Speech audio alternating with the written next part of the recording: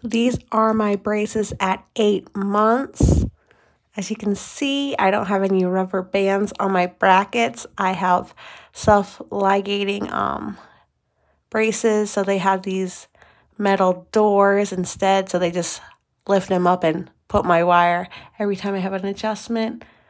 I also have these coil springs. I have one on top and one on the bottom.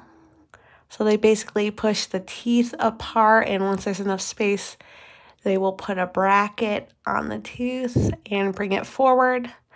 I also have 4 power chains. So these are the black rubber bands. They basically pull the teeth back. I also have a fixed bite plate. If you look at the top of my mouth, so it's this hard plastic that's attached to the back of my molars, and that basically stops me from biting down and breaking those lower brackets. So yeah, this is my teeth at 8 months.